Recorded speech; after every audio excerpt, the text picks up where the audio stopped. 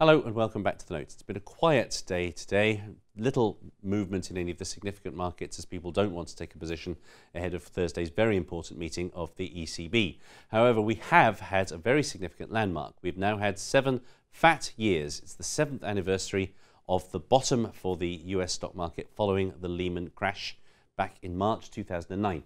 As you can see from this first chart, it has indeed been a fantastic 7 years for the US stock market. We're showing you here the S&P 500 relative both to bonds through the aggregate and to gold, and you can see that in both cases the outperformance has been quite remarkable. Also note that that outperformance has tapered off quite significantly over the last year or so.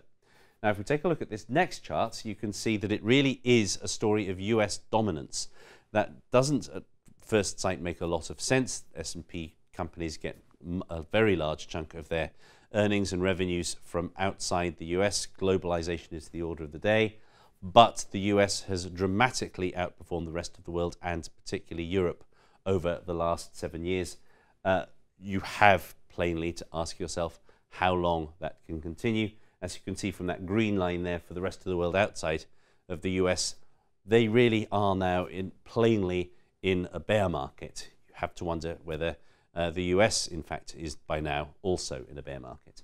Now, if we take a look at how commodities have done in this next chart, you can see the very strange picture you would normally expect after years of expansion, years of strength for stocks, to have some kind of an inflationary situation underway.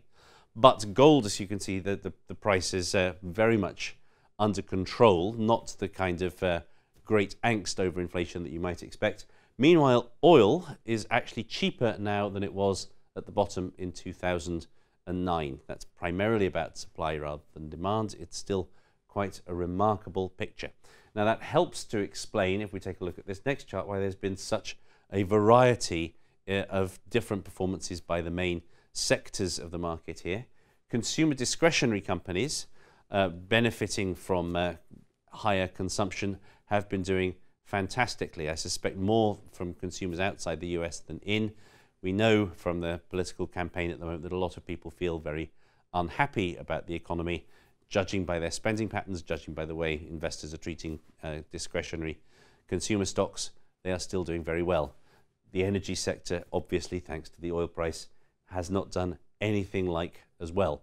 Now, finally, if you want one rather worrying tell that the bull market might be coming into an end, what we're looking at here is the performance of the Russell 2000 index. That's the index of smaller companies here in the US, compared to the Russell Top 50, the very mega caps, and the Russell 1000, which is an index of larger caps.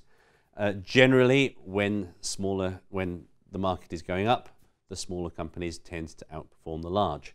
And now, as you can see, we have a pronounced pattern of underperformance by small caps, which goes back some 2 years now. Again, this is very strange during a bull market. It implies that this bull market may not have much longer to go. In fact, it may indeed, we may be able to say in hindsight, it may indeed already be over.